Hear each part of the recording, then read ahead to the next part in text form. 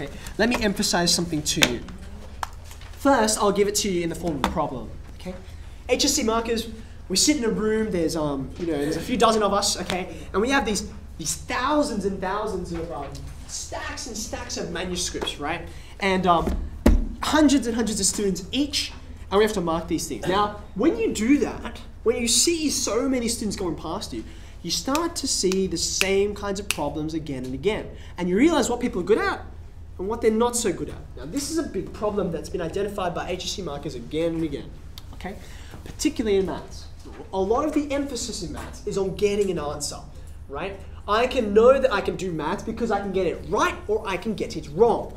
Okay, and if you can get it right, you're good at maths. If you get it wrong all the time, you're bad at maths. Okay, but the picture is more complicated than that. And in high school, we fortunately get the time to explore that idea.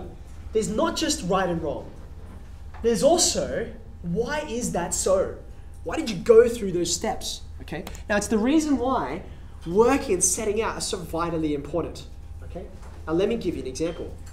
I'll take you can follow along at home with me if you like. I'll take an example from the exercise I just showed you, right? The kinds of questions you got would be something like this.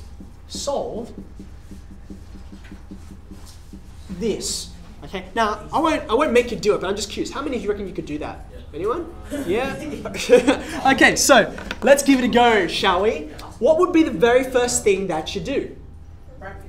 I need to put some brackets in, right? I need to factorize, yeah? So you think to yourself, I need a pair of numbers that adds to 5, and a pair of numbers that multiplies to 6. And those two numbers are? 2 and 3. 2 and 3. 2 plus 3 will give you 5, and 2 times 3 will give you 6, right? So you take those two numbers and you do this. Okay? Right? So I factorized, right? Now you look at that and you're like, okay, now what do I do? Now there's a few different ways you could approach it, but what I would do is I would say, I know what this looks like now. This thing over here, okay, it's going to intersect at -2 and -3, right? And it has a shape that looks something like this, roughly. Okay, does anyone know what the shape's called? It starts with a P. It's a parabola, right? So then then you look at yourself and you're like, okay, I want this to be greater than 0. I want these parts that are above. See that?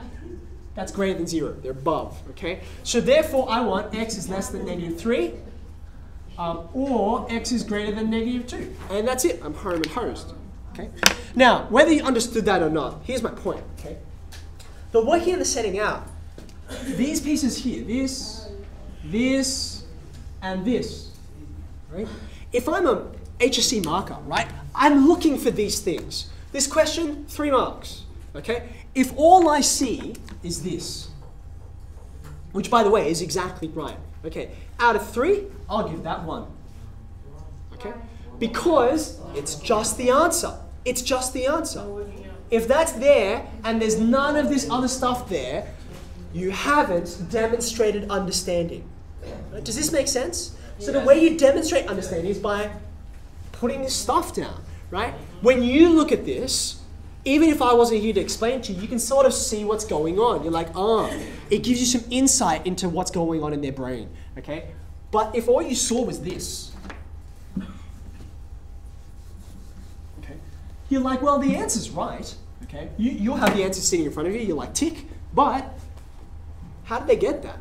Did they just guess? Did they just read it off the person next to them and copy it down? How much understanding does that demonstrate? Answer, not very much, okay?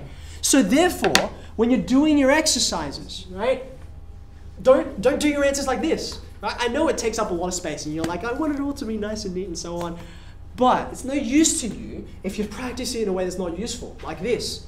You want to include all of that working out stuff, right? That's how you should do your exercises. That's a tip for you from the HSC Markers Room.